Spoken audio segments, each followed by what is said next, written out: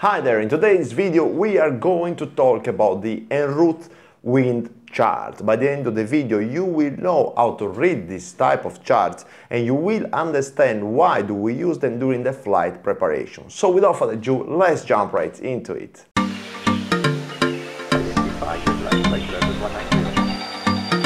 V1 rotates.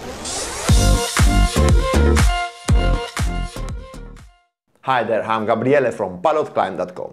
I help you to become a better pilot. So if this is what you want to do, consider subscribe to the channel, and if you want to support my job, please give it a like to the video, because this really helps the channel to grow. So too much talking, let's see what are these en route wind chart, okay? In this chart you will get the information regarding the wind, the intensity of the wind, the direction of the wind, and the temperature of the atmosphere or that part of the atmosphere at that specific level, okay? We have this en route wind chart for a specific part of the world, okay, which could be Europe, for example, which could be America, for example, and then you have this chart for different layers, okay, depending on your flight operations, okay, depending if you're an airliner jet, you want to check this chart for your cruise, for example, okay, let's say flight level 350, okay, that's the chart that you want to check.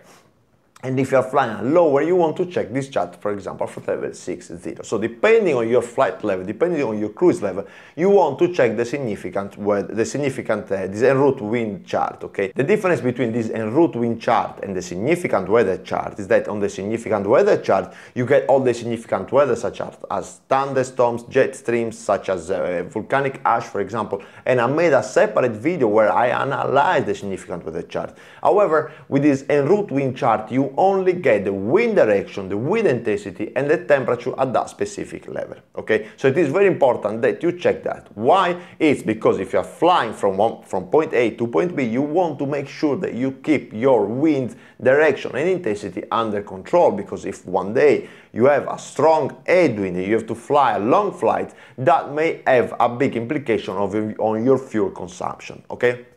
So let's jump right into the whiteboard and let's analyze one of these en route wind charts. Okay guys, as you can see from the whiteboard in here, we've got the en route wind chart, okay? First of all, this wind chart is being generated by AirWeather, and that's their website. And I took this wind chart from this website in here, www.spilve.lv. So check those website to get this wind chart, okay? The credit goes to them. All right, so let's try to analyze and understand what are these arrows, what are these lines, these triangles, and so on, okay? So first of all, we've got this box in here as usual on a weather chart, in this case a en route wind chart, and let's analyze what this box is trying to tell us, okay? So, first of all, issued by WAFC London. What does it mean? It means that this chart has been issued by the World Area Forecast Center of London. If you don't know what these World Area Forecast Centers are, you just need to understand that these are two centers. We've got one in London, the other one in Washington, and their responsibility is to observe the weather and broadcast weather forecasts, okay? They make as well the significant weather chart that I made a separate video, and then they make as well they do this en route wind chart as well, okay? So what it's saying basically is that this wind chart has been done by the World Area Forecast Center of London, all right? So we've got wind and temperature, that's okay.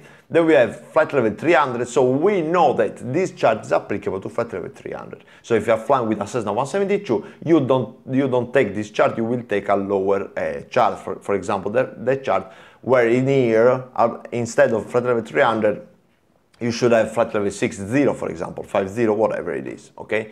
Then it says valid, so its validity is midnight UTC on the 1st of October 2021, okay? And it's based on the observation that has been made on the 00 UTC data on the 30th of September 2021. So on the 30th of September 2021, they made the observation, and based on that observation, they forecast this wind, which is valid from 00 UTC on the 1st of October 21, okay? So then it says, units used, knots, degrees Celsius. So the wind intensity is in knots and the temperature is in degrees Celsius. Then it says temperature negative unless prefixed by plus. So all the temperature informations are negative unless there is a plus, okay? So let's try to analyze all this information here. So first of all, this chart, guys, takes the Eurozone pretty much, okay? This is North Africa in here, but this is Spain, this is France, this is Italy, UK, Ireland, and so on, okay? So I hope you locate yourself in this chart, okay? So what we've got, let's take one of these informations, because, guys, these lines and triangles, they are all the same. Once you know how to read one of these information here, like, for example, this one, okay, once you know how to read that one, you will be able to read all of them. Okay, so let's take that one as an example. So this one has got a very long line, okay, this line in there, then has got a number in there, 38, and then has got 3 other smaller lines, okay, 1, 2, and 3, okay? So first of all, what I suggest you to do is when you look at this chart, in order not to make a mistake on the wind direction, put an arrow in there, okay, or imagine an arrow. So the arrow should go something like that in there, okay? So what does it mean? Is that the wind is blowing in this direction, okay? That's the direction of the wind, okay?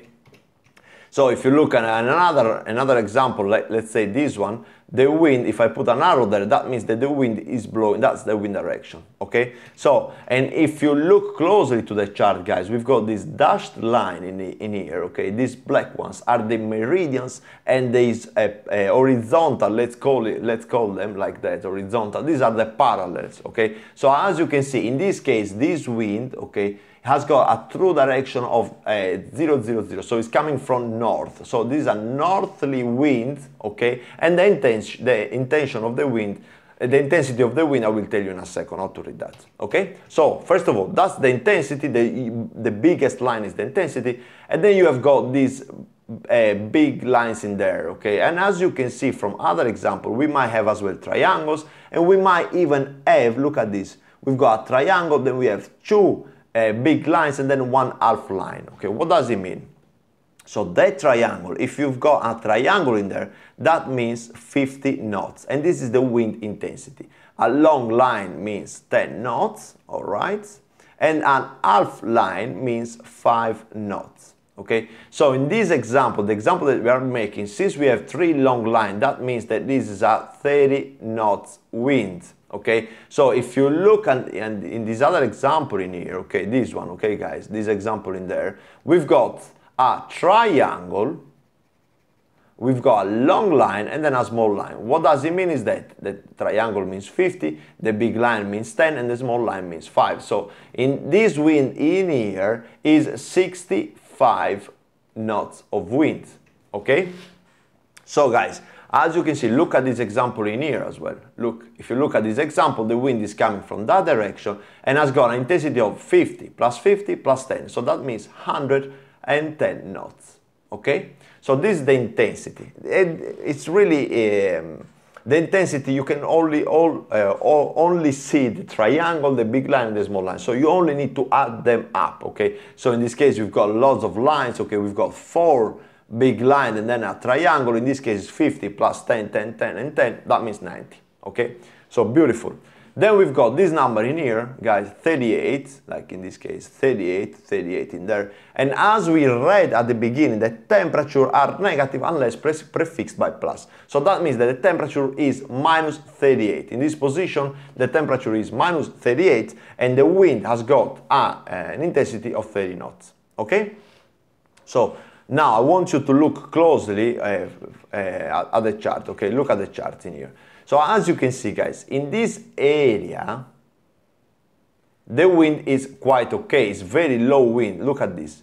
In this case, we've got a wind that is coming from around 330 degrees, intensity 10 knots only. In this case, the wind is shifting around because the wind now is a southerly wind, let's say 200 degrees at 10 knots. In this case is a westerly wind, okay, from 270 pretty much at 5 knots, okay. So this area, as you can see, is a low wind area. But look at this area in here, look. This area in here, guys, is completely different story because you've got actually in here, look at this corridor in here.